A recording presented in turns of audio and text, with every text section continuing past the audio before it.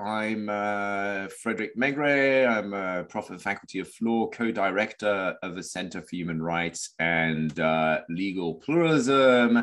I'm very happy to organize this event and welcome to those of you who are joining us.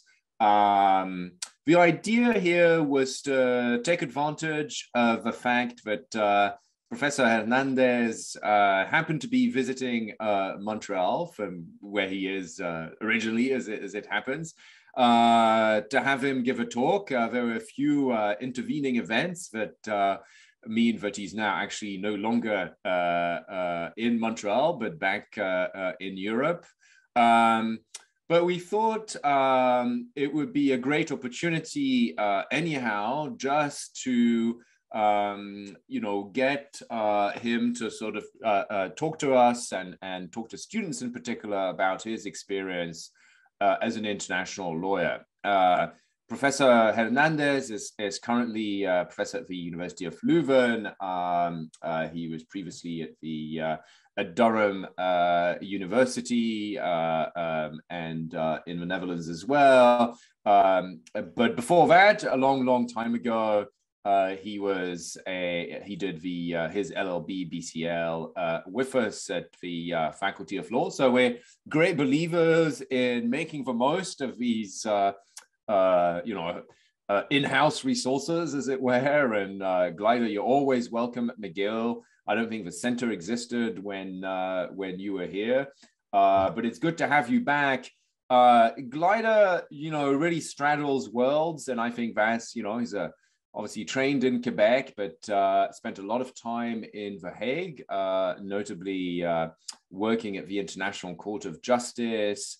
And he's written very extensively on the range of international law topics. He's a rare thing these days. He's a generalist international lawyer. He's at ease in a range of domains and areas, and encourage you to discover his writing. It's always very compelling and eye-opening. So I won't say more. This is going to be fairly free-flowing. The idea is for Gleider to begin with a kind of a quick presentation on the international legal profession generally, and specifically methodological issues that arise therein. I know that we have quite a few grad students today who will be interested in sort of some of the publishing and dimensions of that. But there's also there will also, I'm sure, be lots of questions about what it means to be an international lawyer today. So many things happening around the world, and I'm teaching the course this term, so I'm always reminded that it's never far in the news, whether it's Russia perhaps invading Ukraine tomorrow, or the continuous fallout of the COVID pandemic. No shortage of really fascinating international legal issues that remind us of the importance of that body of law. Gleider, the floor is yours. Thank you very much for being with us. Well, thank you, Frédéric. It's a really generous and personal welcome that you've given me, and I'm really touched. And yeah, it would have been so lovely to come in person, but indeed, I mean, I think I flew in on the 18th of December, and Quebec shut down about one day later, something like that. It didn't reopen, but I was visiting family, and we would have taken advantage of that opportunity to see one another. And it would have been great to come back. That was part of the reason. So Frédéric and Jay and I go way back for different reasons. And we've been talking about how getting an alumnus to come back once in a while and say, hey, things worked out. I did become an international lawyer, and here's how McGill helped me, I thought might have been a good way to start. And I did want to do that. I mean, well, first of all, I would not mind if people turned on their cameras, because otherwise it turns very much into kind of me in the spotlight talking at you and seeing a bunch of names. But if I could, if those of you who don't mind turning them on would, then at least it's a bit more personable and intimate between all of us. So I would invite you to do that. Oh, that's great. Thank you. Now, my feeling is that most of you are LLM and PhD students. or DCL students? I think they might still be called. We have a couple of undergrads, including okay. at least one from my international law class. So, fantastic. Okay. Okay. So I was, okay, that's terrific. And I don't know if we can call it undergrad now that it's a JD. Sorry, I meant that very, very loosely. I won't be trading in my LLB anytime soon. I'm very attached to it for nostalgic reasons, but hey. I decided to pitch this conversation at a number of sort of levels, because I figured that being up in Montreal, which is, McGill is a research powerhouse, and I think for international law, probably Canada's most visible university. But at the same time, is a little bit far from London, Paris, The Hague, even to a degree, New York. And so I kind of wanted to, in a broad brush, tell my own story as a McGill graduate and what McGill brought to me, but then talk a little bit about why I specifically returned to academia and not staying in practice or in civil society or activism, even though I think fundamentally they're all related. And then I wanted to share a couple of reflections on methodology in the broadest sense. Many of them will be driven by imperatives of conscience, you might see. But I'll explain, and I'll try to give it scholarly weight. So there's a combination of biography, probably not so humble bragging, that's not what I mean it to be. But I guess where I want to start above all, though, is to say that McGill was this incredible springboard that has brought me so much as a transsystemic lawyer. I am still pinned in as a common lawyer in Belgium, where I now teach, but I was very much identified as a civil lawyer in England, where I taught for 15 years. That transsystemic openness, I think, is like being raised bilingual. It teaches you one important thing, and I think Frédéric understands it because he also did the double maîtrise in Paris and London. But when you're trained from the start that your law is not the true law, but is one of many ways to read the law, I think from the outset that sets you up for international law so well, because it does not give you a domestic home. It suggests to you that law can be subjective and different legal orders do things differently, and that is all right. And it's something that I struggle with in teaching theory even today, when I get my Belgian lawyers insisting that what is written down has primacy over what is not, and my common lawyers who insist that what judges do and what judges say is the way the law is and ought to be, and every lawyer, whether practitioner, academic, activist, must think like a judge. And I find those fascinating challenges as a teacher of law, as a practitioner of law, sometimes as a legal activist. So above all, what I wanted to say is cherish that.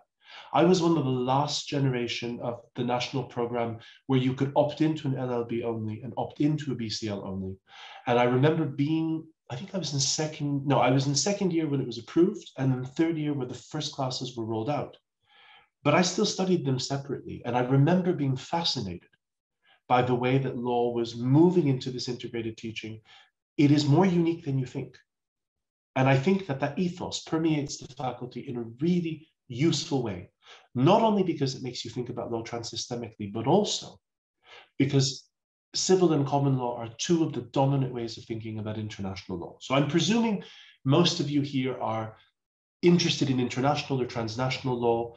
A lot of what I say will be pitched to someone who's thinking of a career in the academic profession or within the wider international law profession, but some of it might have resonance if you want to engage in domestic law, constitutional law, perhaps less so. And I admit, having left Canada almost 20 years ago,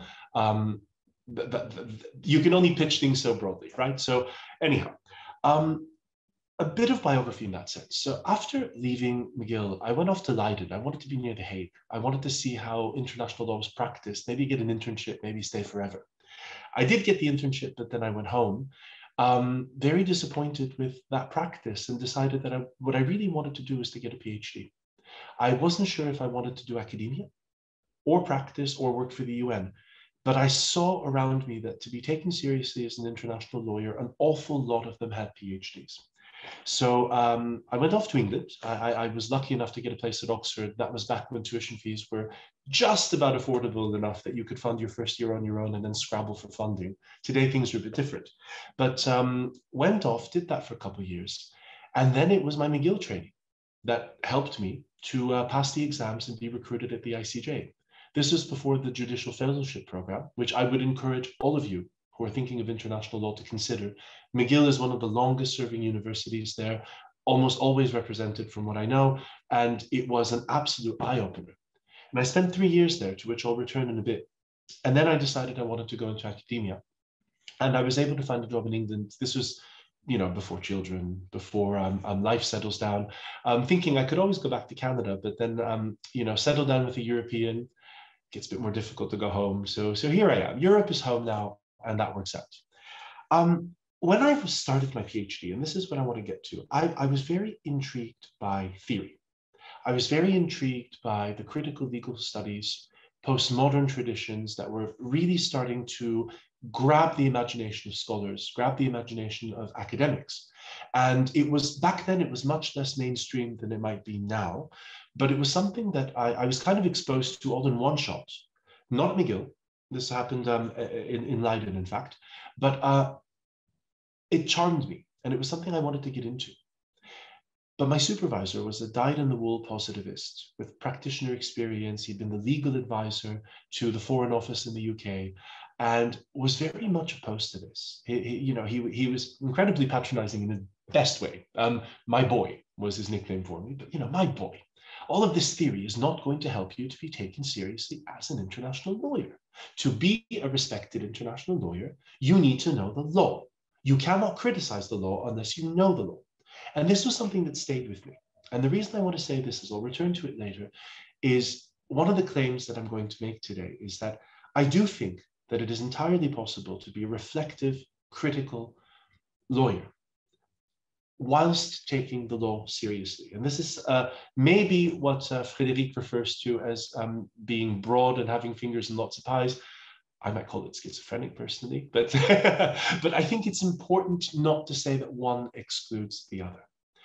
As I progressed in my PhD, I ran out of funding, but also I was writing on the ICJ, and I realized that I needed to have a little bit more experience on how the court actually worked. This was where my supervisor's comments became very relevant as to understanding the object of your critique. He always said you can apply all your critical theories on judicial decision-making that you wish, but make sure they're grounded.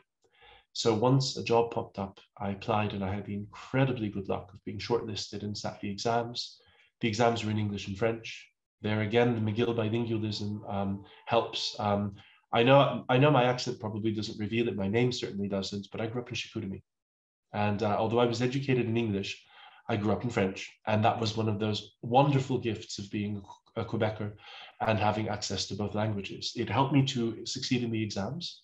And off I went to The Hague, where I worked first for the legal department and then for the judges for almost 4 years, drafting reports and memoranda, drafting bits of paragraphs that might have or may not have made their way into judgments. I'll say no more.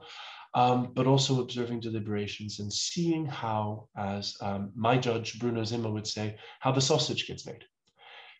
That experience not only shaped my reasoning as an academic, but also shaped my understanding of the profession.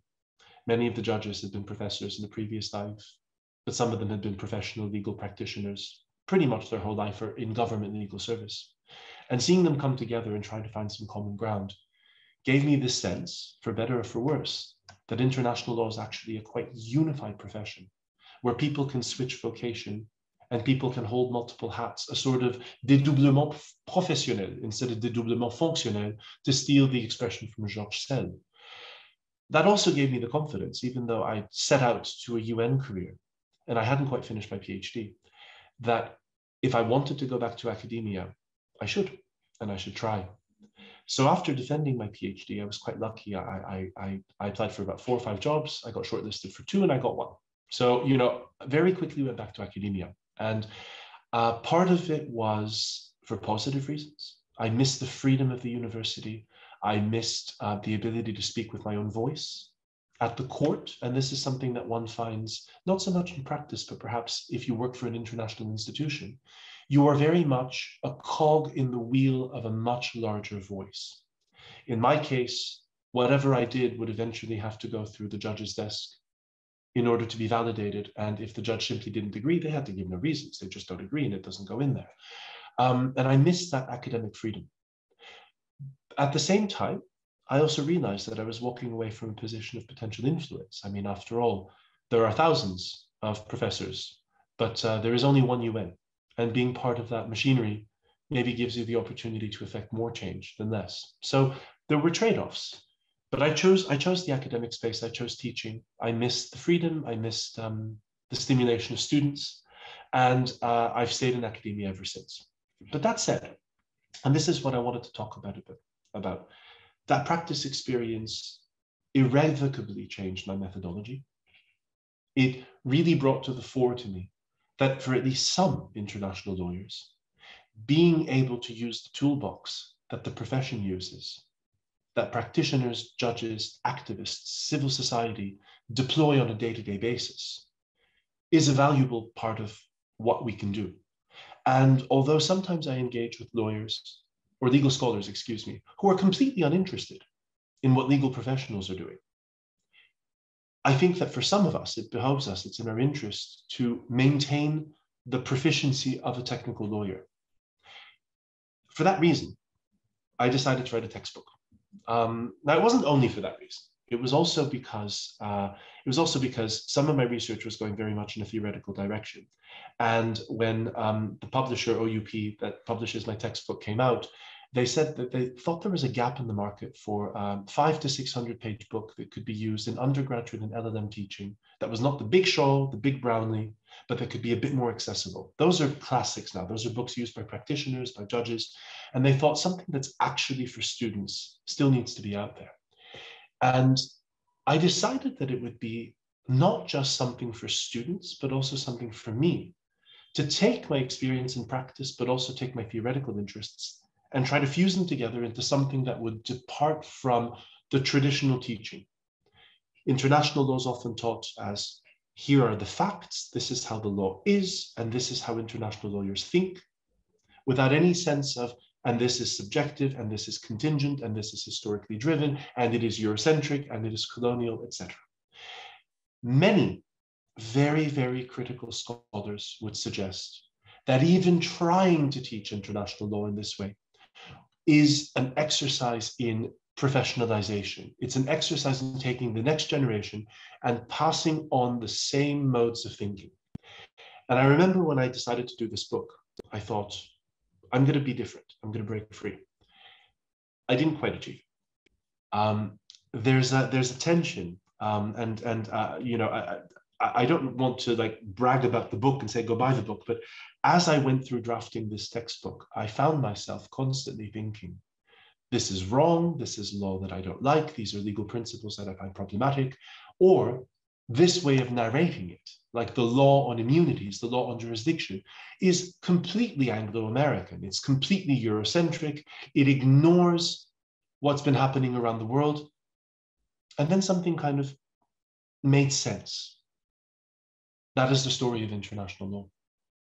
In many respects, international law cannot be decolonized because it is colonial. But naming it is part of that exercise.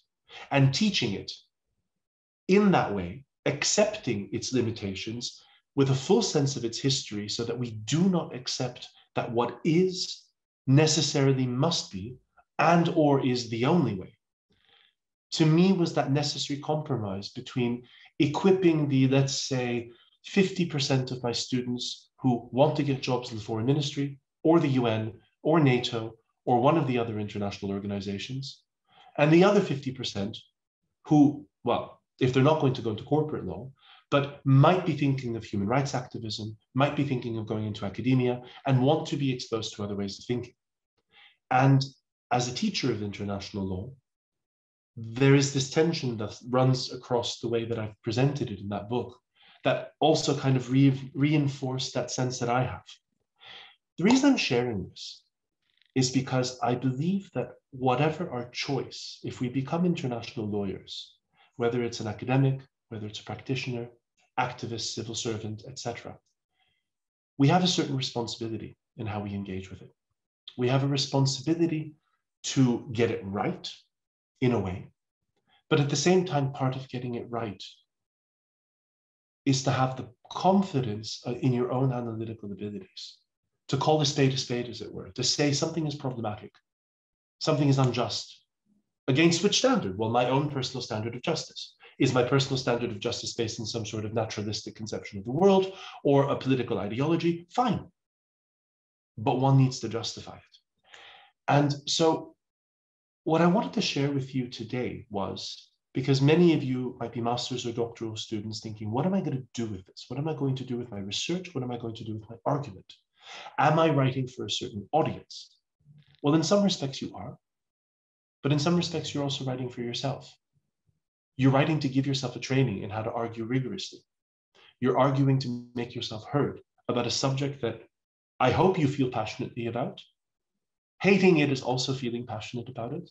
Believe me, there are probably more moments where I hated my research than when I loved it.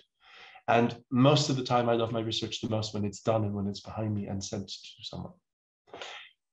But I think that there's this blend that you must accept in research and writing between doing it for yourself, doing it for the profession, in the sense of making yourself heard, and also using it as training to discover your own voice.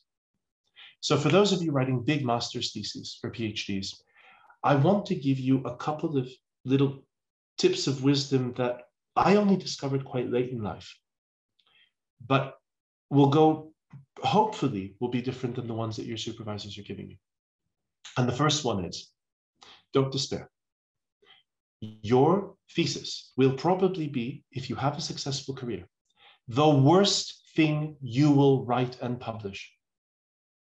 And some of you might be like, it should be.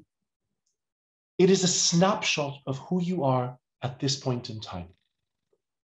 You will evolve. You will learn, you will read more things, you will challenge your views, you will have your views challenged, you will receive feedback. You should evolve as you pursue a research career, whether it's academic or professional. So it should be that the first big research project that you do is the weakest. It should have holes, it should have gaps. You should work your best to fix them. But at the same time, especially with the PhD, it is but a sort of driver's license. It's a ticket for admission into a community where it helps you to be taken seriously. It proves that you can do something with a beginning, a middle, and an end that is reasonably coherent and has passed a jury of your peers. That is not a bad thing. The reason I say this is because I know too many brilliant lawyers who struggled to finish. To them, the PhD had to be the magnum opus, or their masters had to be the best possible thing, not only that they were capable of doing, but that exists, that is out there. And they struggled. And they struggled emotionally, psychologically. And in these pandemic times, I do not think that we should, how can I put it, underestimate mental health issues in this. A writing project can be lonely, but at the same time, it has to be something that you are able to have the confidence to set aside to move on. In this case, really, good enough is good enough. And although the standard is high, so good enough will be reasonably good, it is but a stepping stone. It is but a start. My second bit of advice is to think not only about what the structure or the argument should be, and on there, I think every good supervisor will tell you to break it up into achievable projects and then give it coherence as it develops, but also think about the audience and who it is for, and in a way, think about what it's going to do for you. Think about the training that you're giving yourself in respect of by whom you want to be taken seriously. Think about how you want to say this in order to be heard. Have the courage of your convictions, because nothing is less convincing than a doctorate that someone has written because Ian Brownlee said it's X, so I guess I have to say it's X, even though I think it should be Y.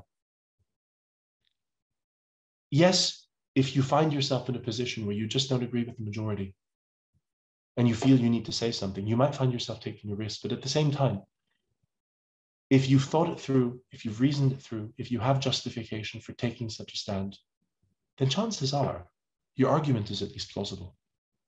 You discuss it with your supervisor, you discuss it with your peers, you push the argument as far as it can go. But if it holds, have that courage of your convictions. In many respects, it's those convictions that will set you on a certain path. And that is the point that I kind of want to conclude with about that path. And it is about the international law profession. Whatever your convictions about whether the law is necessary for order and structure, whether the law is inherently imperial and problematic, or whether the law is an instrument to getting a coveted judgeship or a nice job somewhere. International law is international law is international law. Whether you're an activist, a practitioner, a judge, an academic, engaging with the substance of the discipline makes you a better international lawyer. And this is a discipline where people cross over. Most academics have had some practice experience. Frédéric, I think you spent some time before coming to Canada also in the field, didn't you? I seem to remember us having a discussion about this. Sort of, but kind of briefly, a bit like you. But that's an interesting debate, yeah. But you know, but I know some who spent a long time in practice, a long time in institutions before going back to academia. I know some that have discovered academia late in life. I work with people at the European Commission who teach international law part-time because they can't quite let go of the classroom and of writing, but their job is in practice. And the further up you move, the more you see that people move from being legal advisor to professor to judge to high representative. It's a profession that allows that. And dare I say, my stage in one of the big Montreal corporate law firms was probably one of the areas where I learned a lot. I learned how to work in a team. I learned how to deliver high quality product in a very short time frame. I learned how to work till 3 a.m. Sometimes you've just got to do it. Fortunately, not so much in academia, but I learned certain life skills that have served me well in getting things done. And even today, I sit in academic meetings sometimes and I think, gosh, in my law firm, we would have shut down this debate 3 hours ago. And that's, almost 20 years from now. But my point is, all experience can be good experience. It depends what you take from it. So have the confidence to walk away from things you don't like, but don't be afraid to do things that don't set you on the exact path that you want to, so long as they keep you within international law, learning about things that could be one day relevant. The other thing is that there's never something too small. If you haven't published, fine. There's always a new case coming out. There's always a new development coming out that you can get practice in writing about. Most good journals will publish case comments, will publish recent developments by young scholars, people like you. It's how I got my first start. My first articles are a book review and a case note, an encyclopedia entry. There's no such thing as a bad publication. Small publications give you the confidence to go through peer review. They give you the confidence to take criticism from someone who's not your supervisor. They give you the confidence to put together something polished and small that has one core argument. And you build. You build from that into your first journal article. And then maybe you get invited to contribute to a book chapter. And that might give you the confidence to submit your thesis for a book publication. But too small doesn't exist. Even the 1,000 or 2,000 word book review, I think, is a really good start. And finally, don't be overwhelmed by all these people that have 100 publications under their belt. Most of them have had 20 years to develop that experience. The early years are the years where you publish the least. You're finding your feet, you're finding your voice, you're figuring out which audience you want to speak to. It gets easier. I don't take 3 months to write a journal article anymore. Okay, since COVID, to be fair, publications are not great. I have a 3-year-old and 5-year-old in the house. Let's be honest. Quantity is not ideal right now for parents of young children. But that said, no one cares. It's all about quality and to be taken seriously in the academic profession. We don't talk about so-and-so with 2,000 articles. We talk about James Crawford, who published that book that changed the field, or Marty Koskiniemi's From Apology to Utopia. We talk about the 3 or 4 core ideas that make people's careers. So think about your own ideas in that way. Think about whether they're defensible, whether you're comfortable with them in terms of your methodological academic conscience, and whether they fit in with what you want to do. And I've got one last thing. It is not selfish to put yourself first. It is not selfish to say, I don't want to live in poverty, or I don't want to do field work in these parts of the world. I want to have a family, or I want to have financial security, or what have you. I'm not here to tell you there's a right way to do it. What I'm here to tell you is that those are relevant considerations in how you determine your career path. And you must give yourself that confidence to say, this is what I want. This is what I and my partner or my family want. This is what's best for me. That is, I think, not only a question of career advice, but also a question of methodological confidence. Because if what you want is to work for the UN, you do not need to feel attracted to theories that you're not completely convinced of, telling you that the UN is an imperial bureaucratic monstrosity that is out to consume the world. If you're not convinced by that and you still want to work for the UN, you do not need to buy into the argument because you think it's trendy. But similarly, you look at international judges, you look at successful international lawyers, and you think they're all positivists. All they do is describe, all they do is do black letter stuff. I don't want to do that. I'm not comfortable with that. Fine, then don't do it. Don't do it. Have the confidence to say, I think this is limited. I think this is problematic. Here's why. It took me a while to find my voice. I went from critical theory, and then I went to the court, and then I went back to theory, and then I decided to write this textbook. And I'm still oscillating. I still haven't figured out where I will land. But every opportunity is an interesting one. Sometimes you just got to seize them with both hands. And sometimes you've got to have the courage to say no. And so that's, I think, the last thing I want to end with. I realize I've talked a bit longer than I'd wanted to, but I wanted to end with that message to you. There is a blend of method, structure, academic stuff, and the personal in there. And you've got to find the balance that works for you. And I think that is that balance that makes one comfortable, not least to finish their master's or PhD, but to have the confidence to go out in the world and to become an international lawyer. Anyway, thank you so much for your time. I look forward to discussion. Please feel free to ask questions or to make comments or to attack me on anything. I'm here for that. All right. Well, I don't think anyone is in the spirit of attacking anyone. Thanks a lot. Challenging, sorry. There's a lot of virtual applauses. I think it would be, deafening if we were in presence. Very helpful. Really resonates, and it's just remarkable. I mean, I really fully agree with many of the points that you've made, and some of them are points that I try to make, not as eloquently to my LLM students, my DCL students to whom I teach legal research methodology. One thing I wanted to stress, maybe before we have questions, is just that this is a wonderful example, Gleider, that you've offered us of mixing the sort of personal narrative with an expose and a discussion of the law, which has its it is almost a genre now in international legal writing.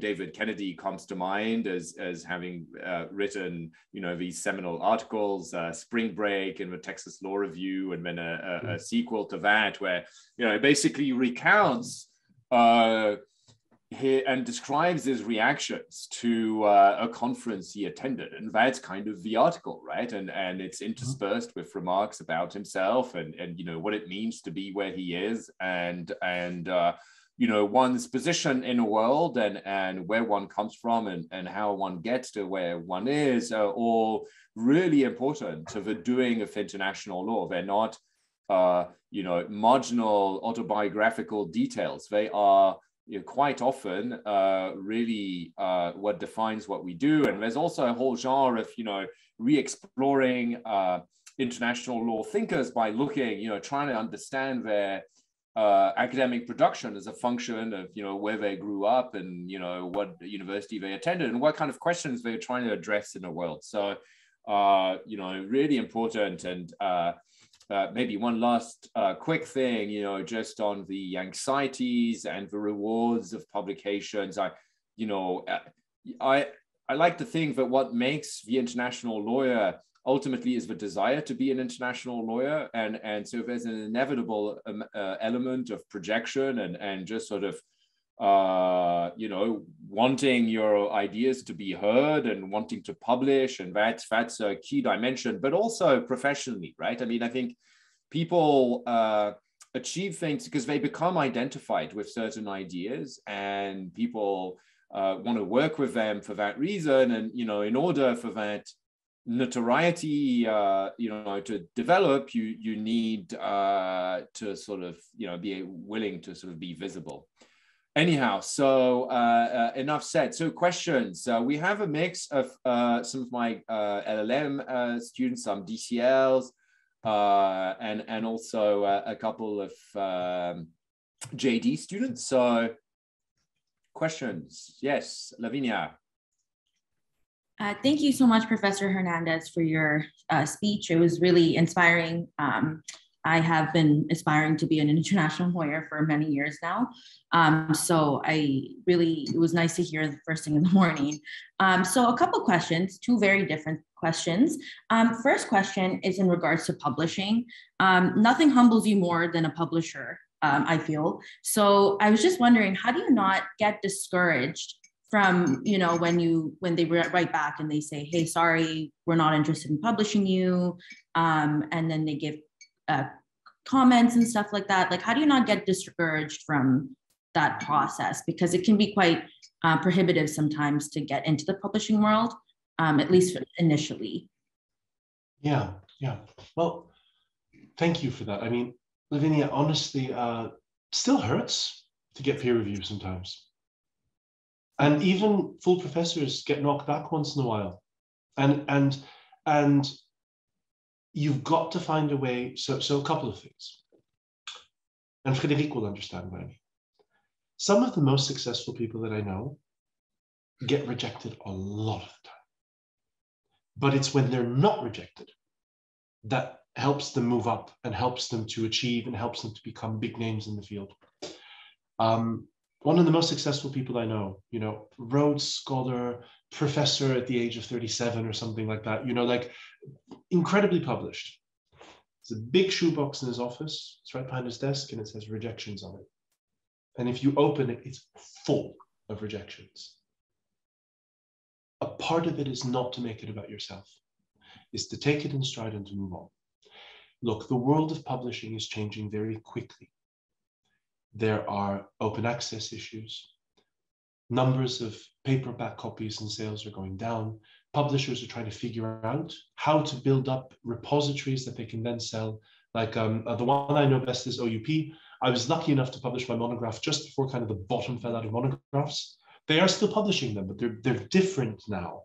But what they do is they're really focusing on quality, but at the same time, they are concerned about marketability and things like that.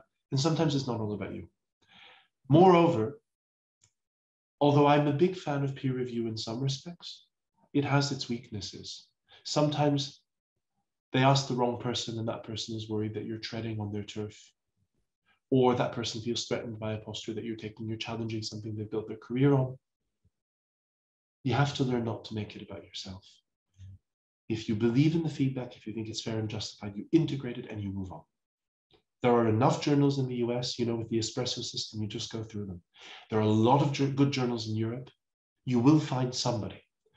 The second thing, though, is I would say, beyond starting with book reviews and case notes that, the review process is a bit lighter, but it will help you with style. It'll help you with use of sources, argument, structure, all of those things that push you forward. But also, some of the most brilliant young international lawyers that I know did not go and publish in the American journal or the European journal right away. They started with a piece in a second or third tier journal.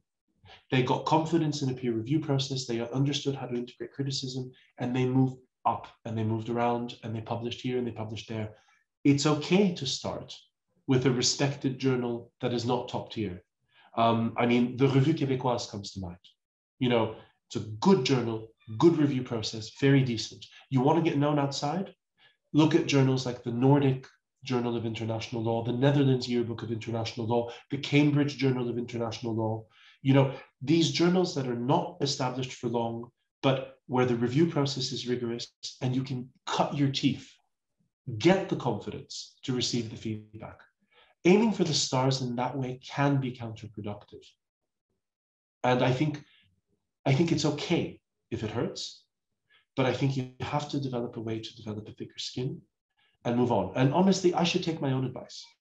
Sometimes I've received reviews that are equivocal And then I've kind of sat on them for a year or two.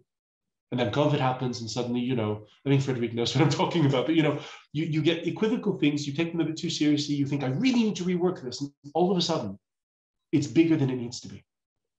And so my advice is, you know, don't make it all about yourself, and start to gain momentum by doing small things to get yourself confidence. Then you get to know the procedure, you get to understand it. I do a lot of peer review myself now. And so that helps a lot as well. So if you get a chance to serve on a journal, or if you get a chance to serve on a blog or a working paper series as an editor, that's also another way to get to know the process, to get experience. Even if you're assisting a professor who does it, that's another way to kind of demystify the process. Great, thank you so much. I'll ask the second question after, so then my peers can have more time as well. But thank you, that's extremely helpful. Thanks, Lavinia. Great, good idea. Maria. Thank you. Thank you, Professor Hernandez. That was very kind of hopeful coming from an LLM student who feels that she's like late into publishing. I had a question about, you know, at the beginning you mentioned that you wanted to go to Europe because international law is kind of there. And that's one of my fears. I'm Colombian Canadian, but Montreal now is my base. And I kind of feel that if I want to pursue a career in international law, that's not necessarily in academia, but in practice, I have to move somewhere else. So I wanted to get your thoughts on that. And then if we have time, also kind of what do you think about spending more time also learning and studying more like the traditional international law kind of theory and concepts when one wants to focus more on human rights specifically? Two different questions, but yeah. Thank you, Maria. I'll address those in turn. On the human rights question specifically, I would say this is that question of audience. You know, by whom do you want to be taken seriously? With whom do you want to establish credibility? I would say one of the actually very helpful ways to do that is to see what people a bit older than you are doing, and see what their career path has shown, and see if there's anything in there that you also want to do. Internships at NGO X or Y, or a master's in this program. And, you know, go and kind of examine whether these are the sorts of things that are interesting for you, that you want to do, and build your career basically based on those people that you respect a little bit more senior than you. I think that's probably a bigger source of inspiration. I mean, for me, it was really public international law, you know? So I kind of did that. And I have to admit that I didn't start with people of my age, but this was at the beginning of the internet. This was when people barely had online biographies. You could not see what people are doing. And you kind of just look, okay, well, you know, I don't know, James Crawford does this. I'll go there. No, it doesn't work that way. But, you know, you build certain trajectories. I think in human rights, there is a wealth of, well, first of all, there are all the regional institutions, the various courts. Being Colombian Canadian, you probably speak Spanish, which really helps in the inter-American human rights system. But there's also a great network of NGOs, some of which are based in Montreal, that you can get involved in, try to get experience working on special projects. I think the internet is changing that. Like in 2002, going to The Hague was a natural thing to do in a way. And I was also, you know, 22, unattached. It wasn't too expensive back then. I could take out loans. It was a different time in a way. But at the same time, in today's networked world, with hybrid facilities being the way, there's nothing wrong with saying, this is my home, this is my base. I will explore. I mean, where is McGill in the world rankings right now? Is it 12th, 15th in the world? Something like that. You know, that's about as good as you get. You will be in the right networks. You have access to those from that base. And although there's nothing that stops you from moving around, if for personal reasons you decide that that's going to be the base, I still think you can have a fulfilling and successful international career. It might just take a slightly different path than, I don't know. If you want to work on international courts and tribunals, maybe you will have to come to The Hague eventually and spend some time. But if you want Montreal to be your home base and you want to work in international human rights law, There's a lot that you can do on human rights issues that have resonance and on which there's practice and scholarship and research taking place in Canada. I mean, from my perspective as someone born in Canada, but pretty much I would say, I mean, I also have a British passport, but after Brexit, I'm not so proud of it. But I would say that I'm kind of like a Canadian who's an immigrant to Europe. So I'm a European Canadian with background from other parts of the world, but I'm an immigrant here. I'm a new European. This is my home and this is my present, but Canada is my past, it's where I come from. But one of the things that I look back and I see that there's so much interesting scholarship specifically. Well, one is on legal pluralism, cultural accommodation, trans-systemic stuff that McGill has propelled. But the other one is on Indigenous rights. And Indigenous rights are not only about the Indigenous, they are also about collective versus individual rights, community rights versus collective rights, reconceptualizing the accommodation and overlapping communities. There's a colonialist and decolonizing discourse taking place in Canada that's very different than would be taking place in Europe. And those are things that you can bring to a global conversation from that base. So I would say if staying in Canada is personally important to you, then find a compromise where you can still do something that you love, but that doesn't automatically force you to go away. And there's nothing wrong with short stays abroad and not having to do what I did, which is kind of swan off for a year and then never come home. That isn't for everyone, and that's okay. Now, one last thing about that. A lot of people leave for a few years, but then they make their way home. And, you know, in my particular case, it really is because I fell in love with a Dutchman and we have 2 kids now. Otherwise, I miss my parents, I miss my country, you know, and at one point I got sick and tired of living in the north of England and I wanted to be somewhere where they speak French. I live in Brussels now, and that brings me closer to Montreal, right? But those are personal choices, and it's okay to let the personal structure the professional. And I know lots of expatriated Canadians who went abroad and stayed abroad, and I know a lot who wandered for a bit and then went home. And I think you can do international law like that. I know Canada sometimes feels semi-peripheral. It's part of our mindset, but it's, from my perspective, it is not so peripheral after all. So I do think, especially in Montreal, with the rich tradition of NGOs, with the powerhouse universities that McGill and UDM and UQAM and Concordia are, I think you can build a very successful international law career. It might just have to be a bit more specific. You know, you might not be able to do, I don't know, trade law or WTO law in quite the same way. But even then, you can go to Ottawa and work for the NAFTA tribunals, you know? So it's just a question of kind of finding a niche that lets you have the personal life that you want as well. But I think there is enough work. Thanks, Gleider. So we have a few hands raised. I'm rambling, I'm sorry. Yeah. Wonderful. And yeah, we could discuss Montreal. It is a fascinating place. It's kind of both at the center and at the periphery in many ways. Vishaka. Hi, sorry I can't switch on my camera, but I'm not a talking cat. I want to kind of take you a bit more on the side of the professional also being a personal activity. But as a DCL student, it feels like there's not a lot of space in the thesis writing process or the final product to reflect the personal journey you go on in selecting that particular topic, but as well the journey you go while you do a PhD project, especially if you buy into the idea that legal writing is subjective, and when you go into a critical project, you can't really hide behind the objectivity of the black letter law. I feel especially in international law, because you're commenting on what's going on in different countries, you feel kind of small. Like, why should your subjective understanding of this matter? Something that, you know, happens on the other side of the world.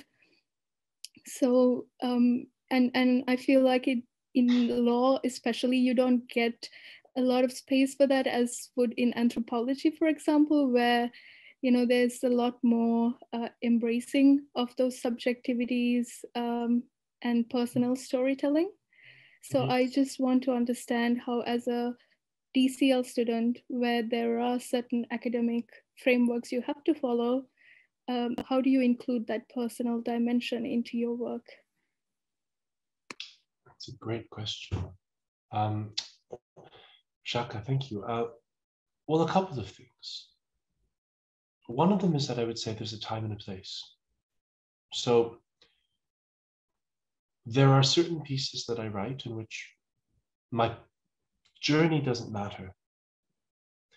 There are other pieces that I write that are precisely on the sociology of the international legal profession, where my situationality, you know, as a male from the global north who has studied in, you know, respected institutions, who works in a well-ranked university, those things define my perspective, and as such, it's important to kind of frame them, if for no other reason than to confine them. I guess my first point thus would be, it depends. It depends on the type of research you're doing, and it depends on why you're doing it. The second one, I think, is I actually think that there's a certain modesty in how you're presenting yourself vis-a-vis the object of your research. And I think that that modesty is a good thing. That modesty will inspire you to continue to interrogate and reflect why you're doing this, why, if this is occurring on this side of the world, you've decided to study it, and whether you think it's possible from that side of the world to comment meaningfully on what is happening. I think part of you becoming a better researcher is to constantly interrogate that, rather than to say, I am qualified. This is something that everyone can understand, no matter where they're from. But what I would encourage you to do is, rather than to let that cloud you in terms of doubt, let that inspire you to justify that better. And I think, you know, there's a strong community of scholars at McGill that are versed in what we would call sort of socio-legal studies. And there is an emerging tradition of, oh God, what do I want? Frédéric, help me out here. What is Luis Eslava doing these days? It's not well, it's kind of international. Well, it's everyday international law. International law in the everyday. Yeah. But what is he calling it? What is he calling it again? Luis Eslava is a Colombian scholar now based in Kent, who, by way of Melbourne, and I think Harvard even, but he's calling it, it's ethnography. That's right. So there is an emerging tradition amongst international lawyers, especially in the critical traditions, to blend disciplines. So legal ethnography, legal anthropology, legal sociology. There are those that are doing law and economics. If those are disciplines that speak to you better, then train yourself in them. That will probably give you the confidence to comment more meaningfully on the sort of research project that you've developed. Do you mind me asking, what is it that you're doing in your DCL? I'm doing a cultural critique of international humanitarian law, specifically on suicide bombers' deaths. And okay. I am taking an ethnographic writing class these days, and this is immensely helpful. I envy people who do ethnographic research. Unfortunately, I'm doing legal research, but I'm using ethnographic research as a secondary resource. But I understand how that type of thinking can be helpful. Thank you for pointing me to the other scholar as well. No, my pleasure, my pleasure. I mean, honestly, that's hard work, and don't let anyone tell you that interdisciplinarity is easy. It isn't. I really struggle with it, and I tend to confine myself. I mean, I did a little bit of philosophy, a little bit of sociology, you know, but not even that much of that, because I was one of your CGEPers. So, you know, I was that 18-year-old sitting on the lawn with the person with a master's degree in economics next to me and the person with a doctorate in medicine next to me, you know, feeling an awful lot like Legally Blonde back then. And it worked out, but I'm very much a lawyer's lawyer, and that's because my first degree was in law. So I understand that, and I have the modesty to say I don't have the tools for this. I think you going out and seeking those tools because you are doing this kind of study is a good thing, because that modesty is giving you the openness to go look for the tools to shift your research project. And I think with good supervision, your supervisor will help you to figure out what you can do, what maybe you can't do at this stage. But look at these types of research as a career. You do it in stages. You do what you can do well now, You train yourself to do the next step and you go and do that next. But you don't have to do it all at once. Again, it doesn't have to be the best thing that you ever write. So, go and get those ethnographic tools that help you with the here and now and continue to refine them. There are many scholars who get a second PhD or spend years and years and years transitioning over. I mean, the dean of my law school in Durham before had never studied law. He started off doing political philosophy. He moved into theories of punishment, lots of Hegel, slowly moved into theories of criminal law, became the dean of a law school with no legal training. Still mostly writes about punishment and criminal law in that way, but he can teach a criminal law class now. Sometimes interdisciplinarity kind of happens naturally, and it's okay to let that happen to you. We have one last question from Paul. Yeah, thank you, Professor Hernández, for your talk. Very, very inspiring, really reassuring for a lot of students. I'll go quick because I know we are running out of time.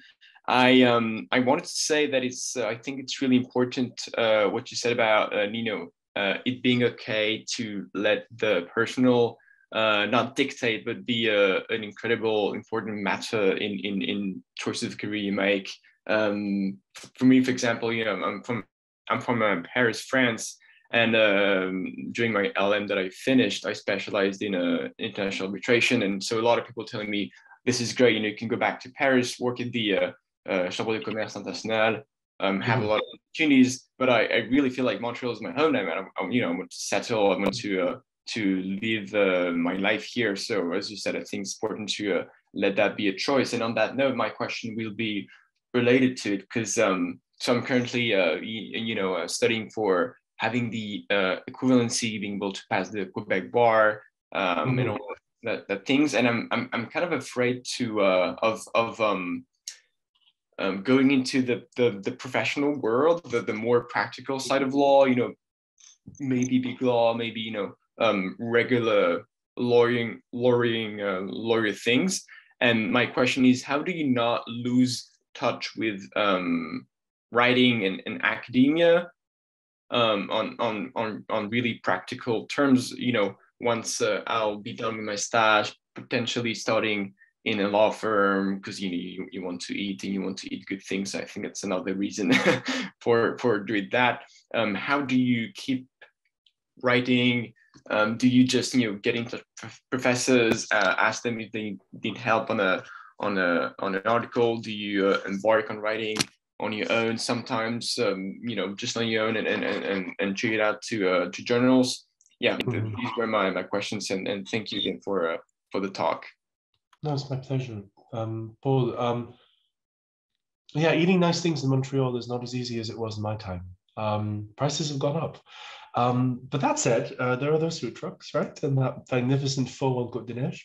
No, all kidding aside, I understand where you're coming from. And especially when you're an immigrant thinking but I want to stay here, you might be prepared to make a few professional compromises to be able to do it. And I think there was a moment where I really, really wanted to stay in Europe, and I was willing to cross over with my bar, and I was going to go into practice maybe, and I wanted to stay in the UN, even though it really, really wasn't for me. And for no other reason than it wasn't for me. But I would say a couple of things. One, again, it's okay to choose the personal and then shift to what the market has. So if you really want to stay in Montreal, that's becoming your home, and you want to do international law, have a cold, hard look at what kind of international law is being practiced, what kind of international law is in the NGOs.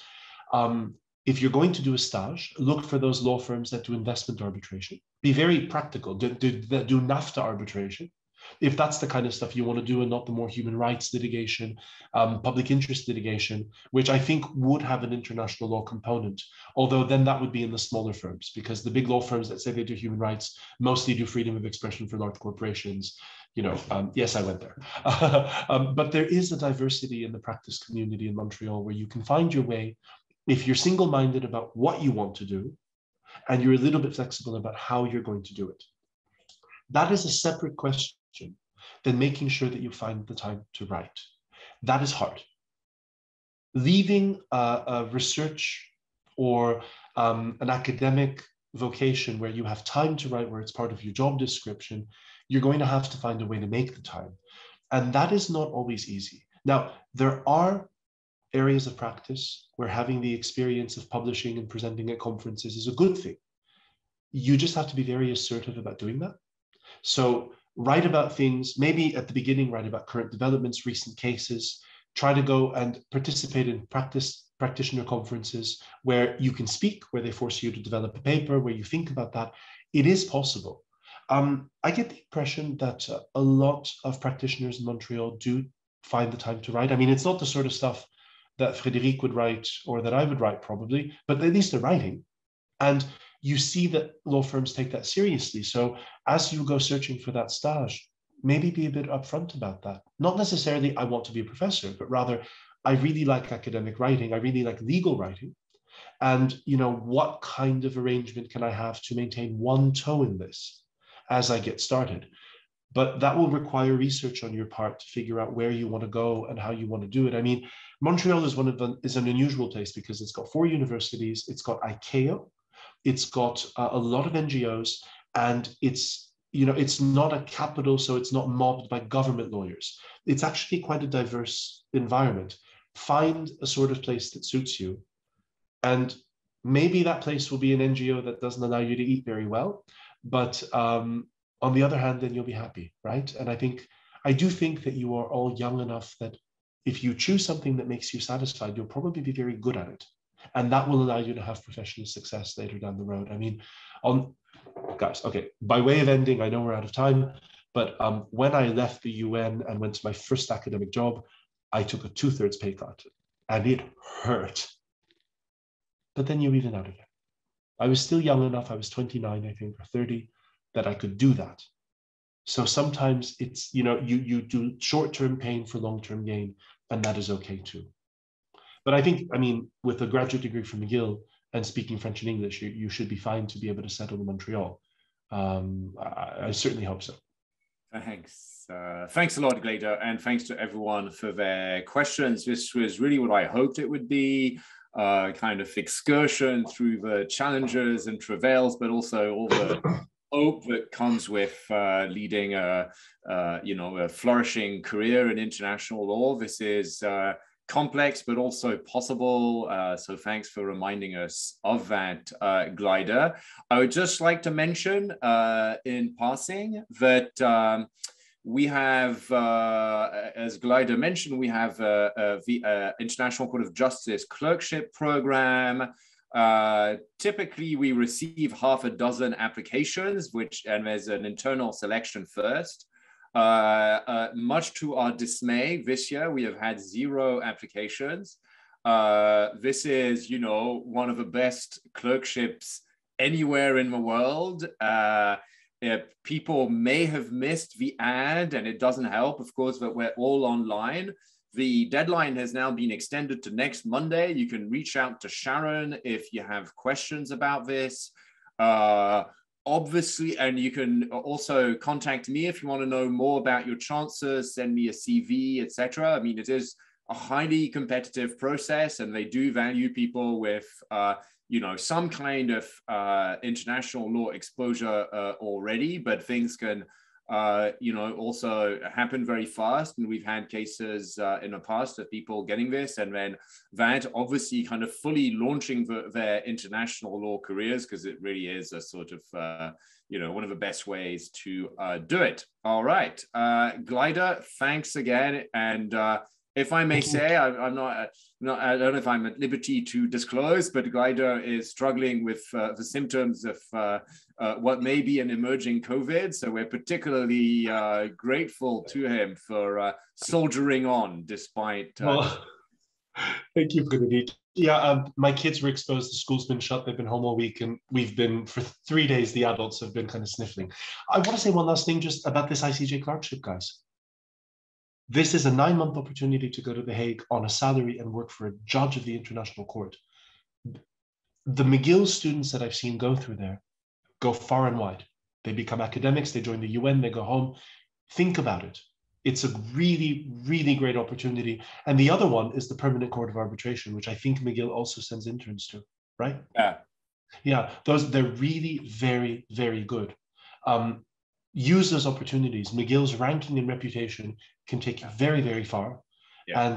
And yeah, I'm shocked to hear that no one has applied, but I can see why. Can I say one last thing? It's a weird, yeah. I know that you guys go, but McGill and Leuven, as of this week, have just concluded a double master's agreement. I've been negotiating it with Associate Dean Andrea Bjorklund. It's not fully for signature yet, but it will be for the McGill LLM thesis students.